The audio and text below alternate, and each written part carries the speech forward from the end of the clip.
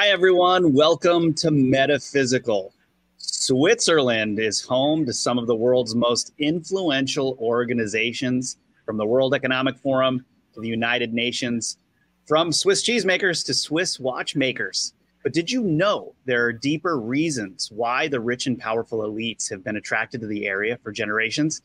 Have you heard of occult ceremonies, strange local legends, and scientific projects revolving around the mountainous country?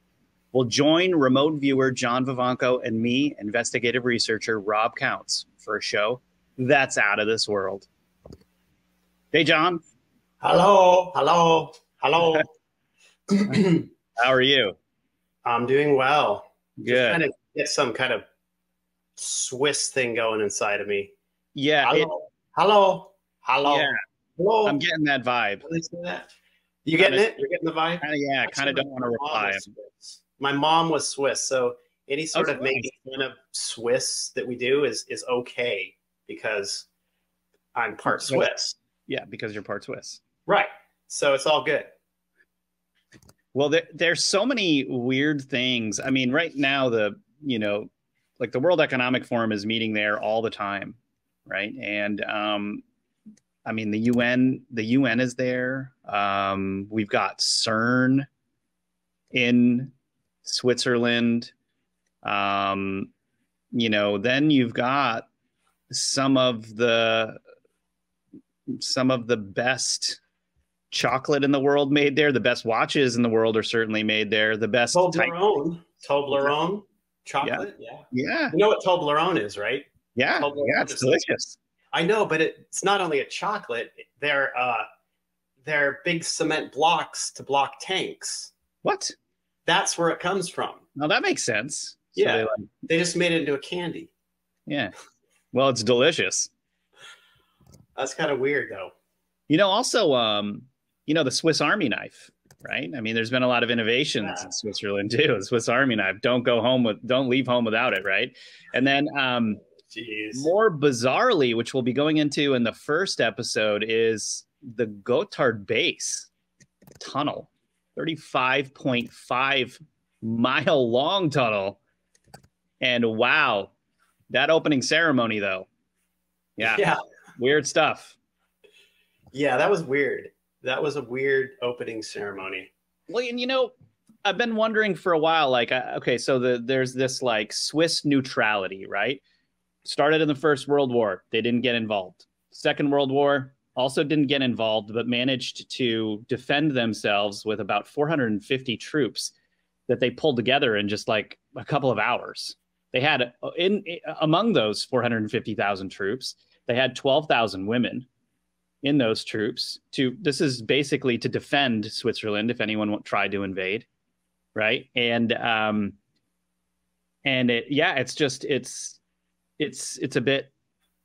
it's a bit strange because 450,000 troops, that's massive, considering the fact that there's only about 8 million people in the entire country. Right. Not that many people. No, it's not. I mean, Switzerland was supposed to be actually it goes earlier than World War I think. I think back to the 1600s when they really were beginning to be neutral, like in treaties.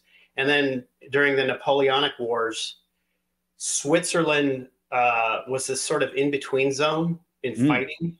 And when I don't know, I can't remember who won the war and pushed back the French, they kept Switzerland as this neutral buffer zone so that it would sort of absorb the villages on the French border, and they had really nothing to fight in general.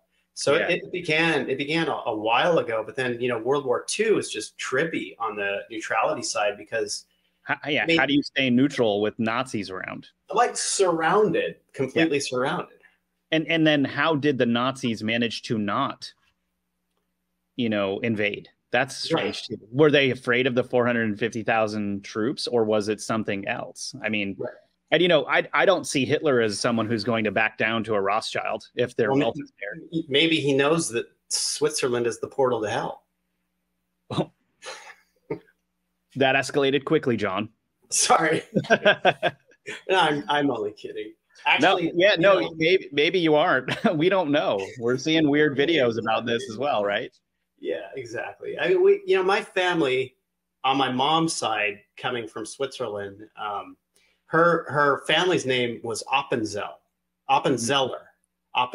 and they come from a specific region called Appenzell up in the mountains. Mm. But we had friends from Switzerland, and I remember when I was a kid, they would come over, and they had a couple of kids that were the same age as me, and we went to SeaWorld or something, and I was probably like 13. The kids were like 13 and 8. We went to SeaWorld San Diego or something, and their parents dressed them in these weird puffy like Speedos for just, going out and about. And Yeah. the kids like broke into one of the pens where they kept like geese and stuff. It was like an exhibit. They broke into the pens, into this exhibit, and were chasing geese around in their brightly colored puffy Speedos. I'm going, I mean, it was embarrassing for a kid to begin with, to be going to SeaWorld with these other people who were wearing like bright puffy color. They were like, they had troll hair on them or something. It was really bizarre. Anyway, that's like as close as to Switzerland as I've ever gotten. And that was as close as you ever wanted to get. And it was just weird. It was just weird. So this is one of the most famous cheeses in Switzerland. Most people think of the holy Swiss cheese as like Jarlsberg or something, but no, actually Gruyere is the king of cheeses there, in my opinion. And if you haven't had any good Gruyere, I highly recommend trying some. Yeah, and that's the Appenzeller. And that was her. The Appenzeller. That was her name, right? Your mom. Yeah. That was. Well, so my mom. It's a long story. My mom was adopted. That found her family. They're Appenzellers, a well-to-do family in the Midwest, but they had to put my mom up for adoption because they got pregnant before getting married, and that was a big no-no, right? So then my mom found him later and found out her whole heritage, and their last name was Appenzeller, straight from Switzerland. Wow. Yeah.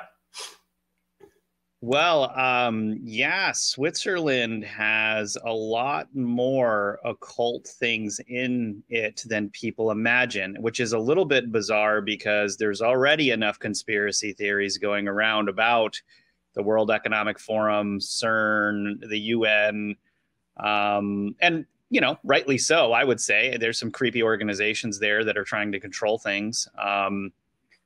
But here's a New York Times article from 1997.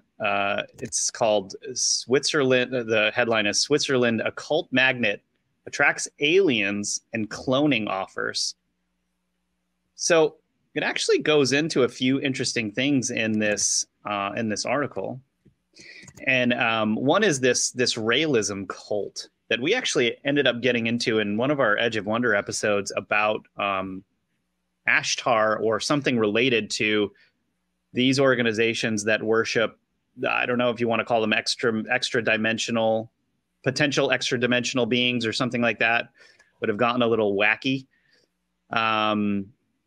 Here its leader Rael claims to have been contacted in 1973 by almond-eyed aliens who created mankind in laboratories and who will return to Earth one day.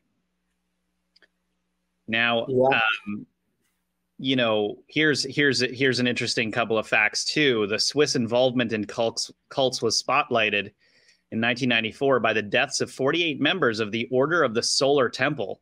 Swiss professors who have studied cults estimate that there are 90 to 120 such groups in the Geneva area alone. Geneva, as you all know, is where the UN is. That's strange. Right. Yeah. And, what's that? You know what? Lindsay, pull up the Child Eater of Bern statue. The Child Eater of Bern. I've seen this before. That's straight on like Saturn worship. That's Saturn. That's Kronos. It's got to be. Yeah, we're looking for it right now. I mean, that statue. I mean, it's got some stories around it, but seriously, that's Kronos. That's Saturn. That's from the 1500s, I think, and that is definitely Kronos. That's got to be Saturn, right? Yeah. I mean, these are. What's strange too is that in the past, this is what a villain would wear. And now that's just a garden gnome, John. Oh no, you're yeah. Well, you said I escalated it. No, Well, I'm bringing up garden gnomes. Little man, I'm gonna have to get rid of my hat like that then. Dang. Yeah, yeah. You don't want to wear that anymore. Look a little bit too much. But I mean, think about it though. Like, okay, so what's going? I don't know. Maybe we don't go into this yet, but I'm like, I'm starting to go down the Lord of the Rings path. I mean, they seem to like to burrow into mountains, right? Just in general, they got a lot of weird burrowing tendencies. Who? The Swiss. The Swiss, yes. Right. You know, and the Appenzels, from the Appenzell region, are really short. They're short. They're jokes in Switzerland about them being so short. So you think their blood may have been mixed with a dwarvish race at some point or something? Could have been. Well, I mean, have you heard of the Barbagazi? No, what's that? The Barbagazi is a Swiss mythological creature who's a dwarf, and he's got really big feet, right? Like you know, hobbit feet, and they're big enough that he uses them as skis to slide down the mountain, right?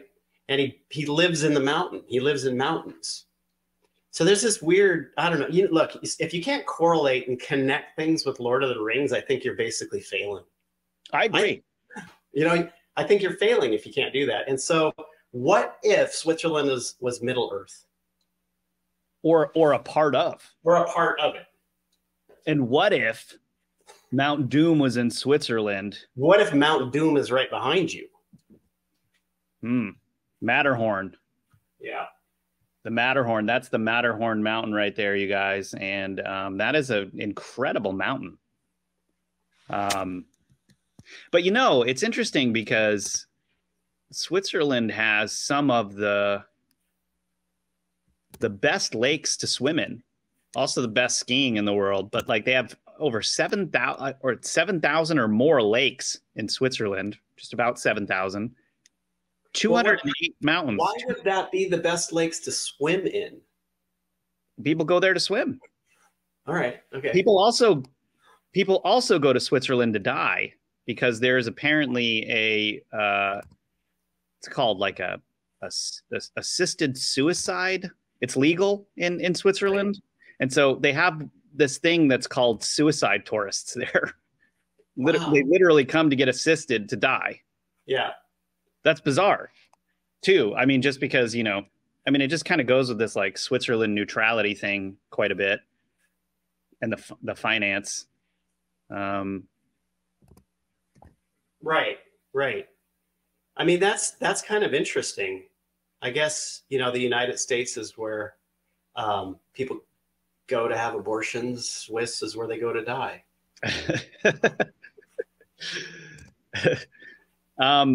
Yeah, and you know, actually, before we get into a little bit more of the weird stuff, because we're going to get into Gotthard tunnel real soon. I was actually curious to find out about the Swiss watches. I didn't quite know how that developed over there, and in the I think it was the 1600s or something when Calvinism was spreading. So Calvinism was an offshoot of Protestantism, and Calvin, who was I guess ruling there at the time, was a bit extreme, and actually, I'm not sure why he was extreme, because it's hard to know why people make decisions that they make now. You know, you can look back and judge a decision that's being made.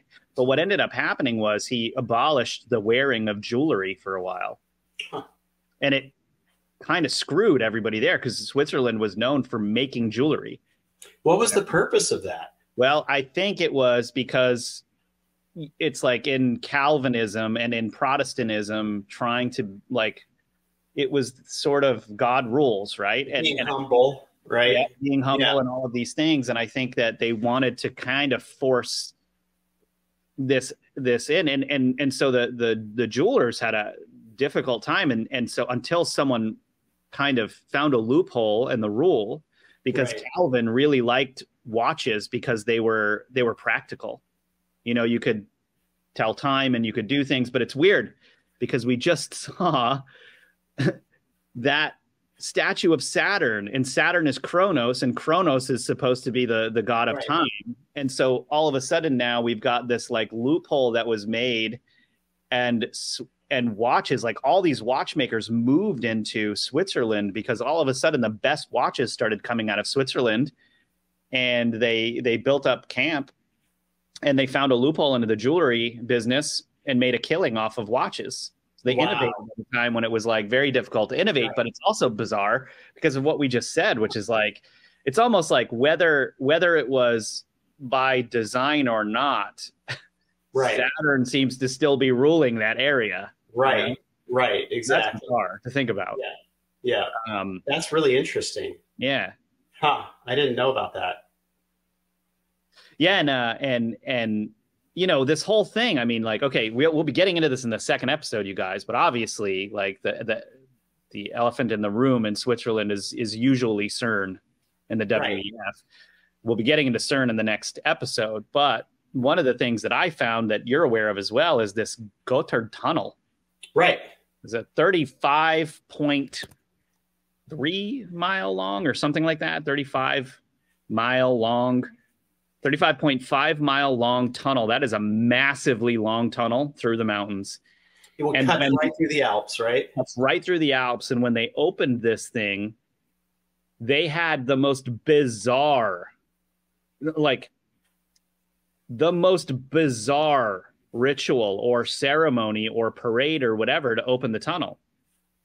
I don't get good feelings from this tunnel. I mean, this looks like catacombs, not tunnels. And it's the entrance to the underworld. I mean, geez, that's how it feels, right? It's like I get the same feeling from this tunnel that I get when I look at that like crazy hadron collider at CERN. Right. You remember those stories that you were covering in one earlier episode where you were talking about the portals to hell, like in the ground? I mean, that's what it feels like. You know, people standing above and seeing all these demons flying around down below them. I mean, that's what that thing feels like. The Hosta Castle you're talking about. Exactly. Yeah, it does feel like that. Right. So it's like, gosh, man, what is okay? So what is the deal with this ceremony? Like, why? Yeah. I mean, what happened? I mean, can we show some of that or not? Yeah, so everybody at home, we're going to show some of this. It's kind of up to you to decide whether or not these people are trolling everyone or it's like something that they do there. Because why go through all of this trouble? I mean, we're going to talk about what was involved in the Gotthard base tunnel ceremony. And Lindsay's going to pull some stuff up here for those of you watching on video. I mean, we've got some construction type workers in, you know, fluorescent suits. And there's this whole onstage ceremony. Gosh. And okay, we're not even looking at the weird stuff yet. I'm going to read through some of this stuff. Okay. So here's some of the strange appearances. A topless woman dressed as a bird or angel with a giant baby head hovering above 9 construction workers who represent the 9 who died during the building of the tunnel. Angel of death? I don't know. Yeah, right. And look at them pounding right there. They're pounding. This is like full on ritualistic. Yeah. And we actually calling forth something. We don't really want to show that bird angel thing because it's like nudity in it, so we're just going to kind of stay away from that.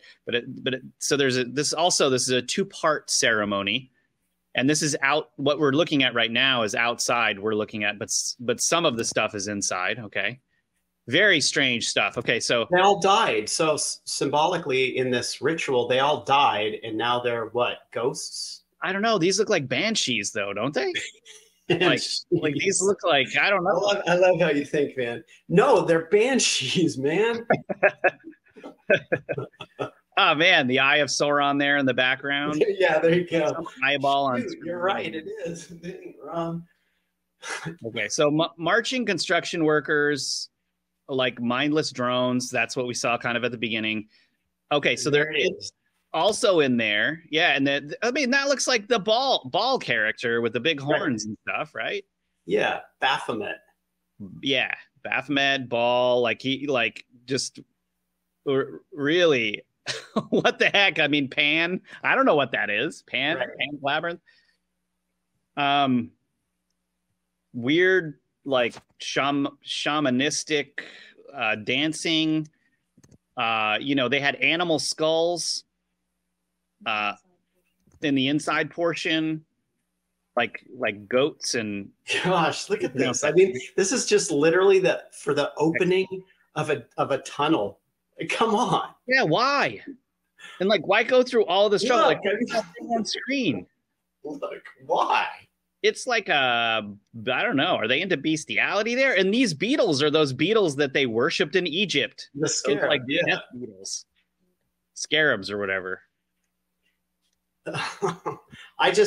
So Angela Merkel was there. We know that, as well as other, you know. Isn't that Angela Merkel on screen? Oh no, that guy has a beard. This is just bizarre, right? Weird. This is why modern art just needs to be extinguished from the world, is because you can actually do stuff like this and get away with it without anyone questioning you. Right. It's like, shouldn't everything in here be questioned? It's so strange. Well, what's so bizarrely out of place are the Swiss people with the horns around the edges. Yeah, what is that? Like, I mean, was Ricola a sponsor? I don't know. I know, right? Ricola. Okay, so there's like some possibly a dead lamb was involved. People dressed up as ibexes, nature and clouds, mimed sex between animals, mimed sex between people. More than 600 actors in the ceremony, tons of eye symbolism, as you guys just saw. Flying figures that look like ghosts. We saw that earlier. Very eerie music. Actors dressed as beetles in front of a scary face. That might have been Angela Merkel. We're not sure. Wearing horns. Main Ibex actor screaming. Literal eyes on screen. People kneeling and bowing to the horned guy. Yeah. What the heck was that? And why go through all of that? Like, how much did that cost? Right. How much did all that cost, really? But I mean, I started to look into who directed that entire thing. Right. You know. But look at what they're doing and how throughout history, the underworld, going underground, is part of the underworld. And in the underworld lives darker beings, Satan and whatnot, Baphomet. And so symbolically, I mean, really symbolically, this is what they're showing you. This is literally what they are showing you in this film here, this video, this performance. They're showing you that they opened a portal, a gate to the underworld. That's what they're showing you. What else could it be? Well, yeah, or I mean, okay, but also this group I've found is obsessed with the idea of transformation. Almost as if once you enter in the tunnel and come out the other side, you're transformed into something else. Into what? You know what I mean? Yeah, I don't know. I mean, you're transformed into a person wearing a ghillie suit. Oh man.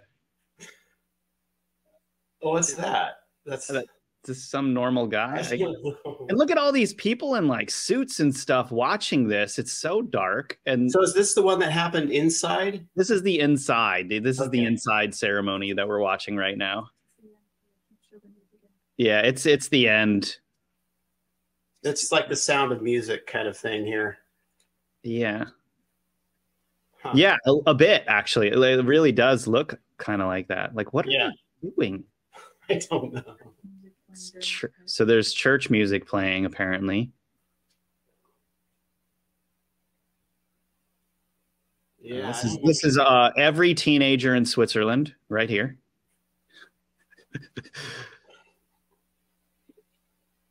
I don't know. I'm at a loss. You know, yeah, it's strange. I mean, it's bizarre that it's hard to like. Why do they take themselves this or look at themselves this way? Why is this culture here? And why, you know, I mean, Calvinism was very strong back then. That's Puritan Christianity, Right. Christian, right? So it's like, how did we get here from there? Right. Yeah, exactly. But I mean, you look at Switzerland and it is because of all the tunnels. Yeah, when you get to all the tunnels that have been drilled into these mountains, I think you're looking at like over 374,000 bunkers in that place. Going 374,000. Over 374,000. And since burrowing into earth, into mountains, is that idea of going into the underworld, there's something going on there. There's something weird going on there. Over 374,000 bunkers drilling into mountains. So there's found this article called the Gotthard Tunnel and Satan. Well, actually, no, they recommended doing a search for that on Google, but the headline is Gateway to the Alps and Gateway to Hell. To your point, okay? And look at this quote here from this article. Quote, a giant mechanized worm eats deep into the bowels of hell to the delight of a half-naked demonic angel, Lucifer, lesbians, pagans, demons, goat gods, and catatonic orange zombies in front of the delighted elite of the New World Order. Now, these were reviews, I think, that were made of the opening ceremony. And what's interesting is this entire article just talks about all of the right, quote unquote, I want to quote here, right-wing news media that reviewed what was going on to make fun of them. So I almost feel like sometimes they do these ceremonies like this specifically so that right-wing media or just normal, actually, I don't want to say right-wing media. I just want to say normal people in the world will look at this and be like, what the F is going on? I'm going to write a review on this and tell people. And then they use it to make fun of them in a similar way that they did in the Salem witch trials, which was just like nonsense. Right. You know, I mean, this is interesting too. You know, in the Salem witch trials, I was telling you this, 19 people died. But in Switzerland alone, according to some, authorities on the matter, about 700 people were put to death for witchcraft. Wow. And the museum, there's a witchcraft museum in Switzerland, which is headed up or managed by a modern day witch. Ooh. So Europe had tons and tons of culture around witchcraft. That's where a lot of it comes. Vampires, witchcraft, werewolves, that all started in Europe. Right. And somehow the Salem witch trials are the most notable form of quote unquote crazy Christians putting witches to death, when over 80,000 witches and werewolves alleged witches and werewolves died all across Europe. 80,000. 80,000. Wait, witches and werewolves? So there were people at the same time that people were being accused of being witches. People were also being accused of being werewolves in Europe. Wow, really? 80,000 people were put to death for this across Europe. And they're pointing to the Salem witch trials as if it's crazy. Right. Oh, 19, yeah, right. 19 people. That's it. What? So actually, I'm actually more curious about the werewolf side. Yeah. I mean, like, how did you determine if someone was a werewolf? There's like werewolves, vampires, and all of that. Like, people would look for tendencies that they had. And, you know, the lore around werewolf has to do with curses, right? Strange behavior, right? On a full moon, psychotic tendencies. And, you know, I did a lot of research on this, and I think that people in the past would see behavior and compare it to an animal. Right. More so than necessarily seeing a change. Like, they would see a physical change, obviously, because when someone starts foaming at the mouth and they're acting like an actual wolf, you're going to say, you know, they look like, but there was a lot of this weird stuff going around, like lycanthropy type of stuff. And now, you know, some authors have pointed to the fact that this was more like modern day serial killers that had gone insane rather than an actual turning into a wolf. Right. But there are other, of course, strange sightings of actually seeing like people turning into wolves. Yeah, and some Roman soldiers even swearing that they'd seen it as far back as like before Christ. I mean, 500 BC and stuff, you know? Right. I know there's a lot of reports that go way, way back in Germany and that whole area of Dogman, you know, but, you know, Dogman, from my investigations, is a totally different thing than a werewolf. There's something about Dogman that's absolutely different. It's pretty much static in that form. But the whole werewolf thing is something that's always really fascinated me, because there are some cases, some Dogman cases, where you do have witnesses that claim a person turned into it or turned back into a person, which is very curious to me.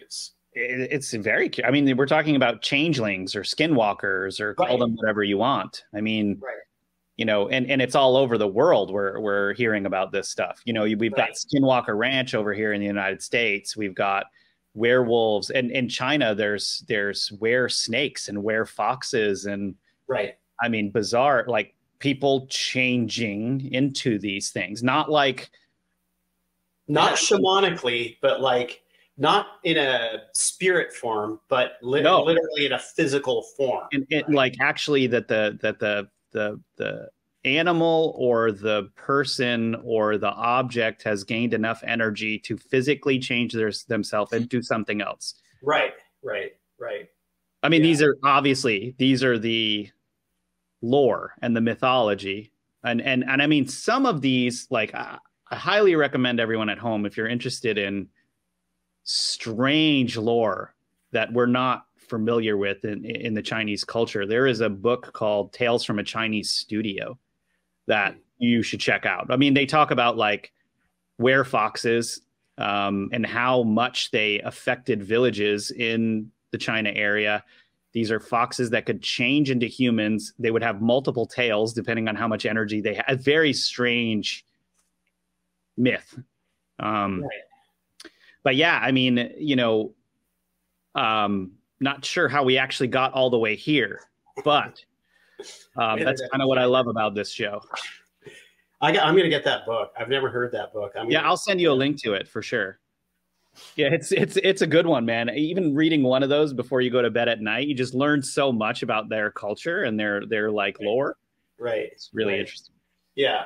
Well, back to Switzerland. So what else we got there? I mean, I got really hung up on the Barbagazi and the whole Middle Earth connection, and wondering about this sort of, I don't know, this idea. There's like this weird idea of burrowing into rock, dwarves, and the shortness of the Appenzellers who live in that region, the Appenzell region, in general, and just like, why are there these weird correlations? Like, we get to J.R. Tolkien, who wrote this stuff. Why are there these weird correlations that you could find with this stuff in certain areas? I mean, there's the Barbagazi. Look, it's got big literally looks like a Yeti mated with a hobbit.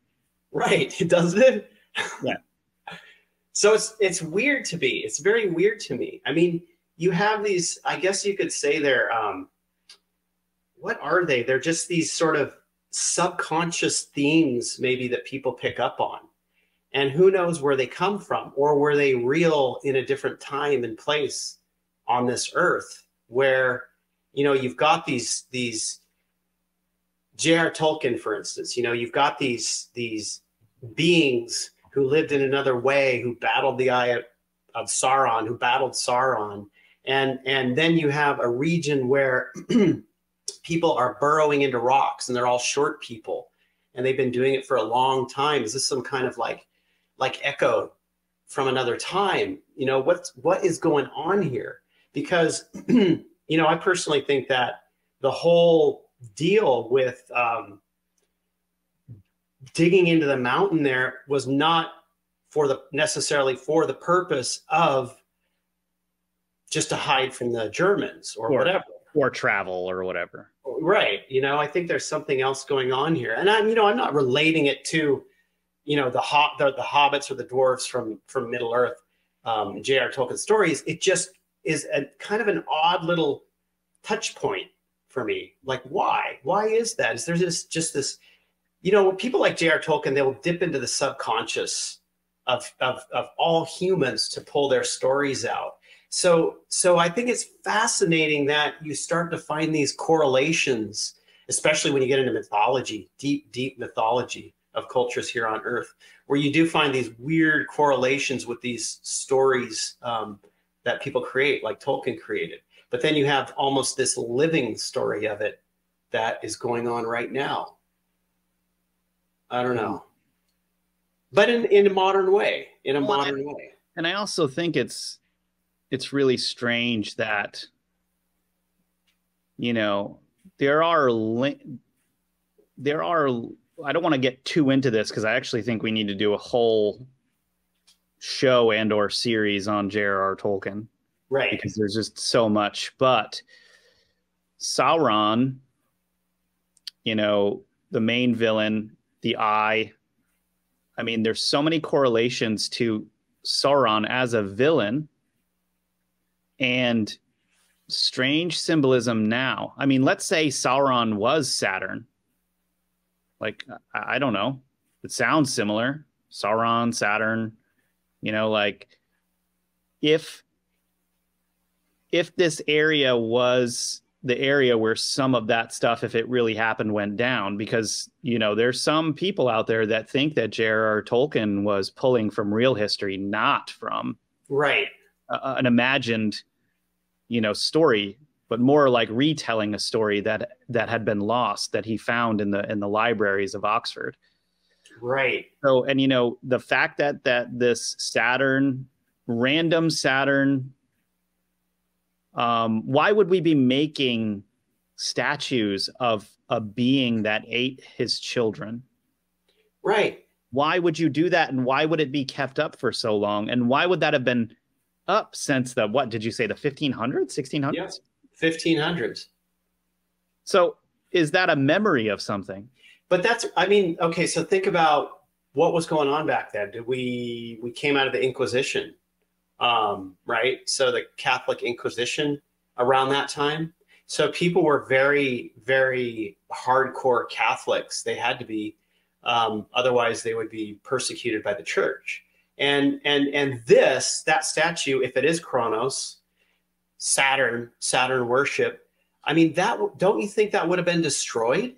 Don't you think that they would have taken that thing down? The first thing that would have been destroyed. Right, exactly. So why is that still there? Yeah, why didn't Calvin not destroy that thing? Right. Calvin was seemingly pretty hardcore, right? Right. You can't wear watches, but hey, we're going to keep the baby eater statue up. Yeah, but you can't wear jewelry. More of them around. Totally. Yeah, that's weird. Yeah, it's weird. I don't get that part. I just don't get it. That has actually confused me throughout history too, where it's like we have all of these stories about how, quote unquote crazy Christians were, like how crazy they were, and yet then you got a king like Louis XIV painting Apollo on his murals on his ceilings, and you're like, wouldn't that have been frowned upon? They called him the Sun King. Exactly. Yeah. Apollo was the sun god. He was like the, right. And of course, the king rules, right? Whatever he says goes. But then there was also what year was he in power? 1600s, I believe. Lindsay can confirm. Louis XIV. Christianity, Catholicism, Judaism.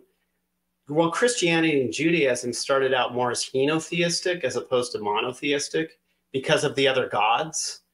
And so maybe, I don't know, being a king in power, he could claim, well, I'm henotheistic as opposed to monotheistic back then. I have no idea. Yeah, but 16, we're talking about 1643. This is like, yeah, that's pretty late. This is 100 years after the Renaissance, and the Renaissance being like the most, Right. Well, he'd have to explain that one. I personally want to dig into this myself and find the answer because it's fascinating. And those murals are probably the best our entire mankind has to offer. The ones that are on the ceilings at Versailles, they are hugely underrated. I'm talking right now from being a painter myself. Like, they are amazing. They're incredible. I think I might even have one of them on the background of my phone. You know what I mean? It's like, they're awesome. Yeah. But it's like surprising. You know, at first I was like, oh, these are some type of god, you know, but actually it's Apollo. Well, so this is after the Renaissance. So, I mean, the minds were opening up. So it could have been from the perspective of literature and, you know, whatnot, as opposed to maybe, but even a false idol kind of idea. But even in the Renaissance, you have guys like Raphael. Oh, here's my favorite mural right here. The ceiling of Louis XIV in Versailles. And yeah, it's amazing. And it almost like, and this is built into the architecture in such a way that it almost feels like you're looking up into heaven when you look up. Right. You know? It's like movies of the past nearly, you know? Right. I mean, those were the movies of the past. Well, okay, but you know what we were just talking about, Raphael's the philosopher painting that he did. Right. Okay, I mean, yes, learning from the past, right? Understand, it's like all the great men and all the great men leading up to this day, they did not look down upon history the way we think they did because they were crazy Christians. Like, you have Plato in the center right next to Aristotle, and all these great men all around here that have forged culture. I believe that's Aristotle. I know that's Plato looking up. Yeah, it's Aristotle because his hand's coming down. Because Aristotle was more earthly and worldly, and Plato was more, you know, unfortunately they missed the memo because Socrates didn't make it in here somehow. Or if he did, he may be in there. I'm not sure, but I'm surprised he's not front and center because Socrates was like he's what created so much culture. Plato referred to him mostly. Yeah. He was a student of Socrates. Right. Yeah. Wow. You know, so it's just like what we know about history, you know, we don't, you know, it's easy to make a lot of, like, for a lot of people to make claims, but you don't know what was on the minds of the people at that time. And, you know, even judging from this painting alone and how amazing it is, they were a lot smarter than we are now, I think. Oh, absolutely. Oh, that's Socrates. Thank you. Yeah, that looks like him. I mean, you know, being taught as I was trained as a classical painter. Yeah. And like that skill, like learning that skill when we have all these distractions around us now is a really difficult thing. Think about being trained as a classical painter in the 1600s, in the 1500s. I mean, you literally are probably like a movie star because that is how people get transported into another world, right? Ultimately, that's how people get transported. Yeah, and those paintings are incredible. They are. So well done. Well, and hey, you guys, we're about to wrap up this episode, but in the next episode, while we're ranting about all kinds of things and somehow coming back to Switzerland, we're going to be talking about some pretty interesting things revolved around CERN and finance in the Switzerland area. And we've got some interesting stuff for you guys. So I highly recommend you stick around until next time and watch our part 2 on the crazy country of Switzerland. John, did you have anything else to add? What is that little saying that we have? Oh, yeah. Be vigilant, stay curious. There you go. All righty. You're going to get it someday. Someday. All right. See you guys next time.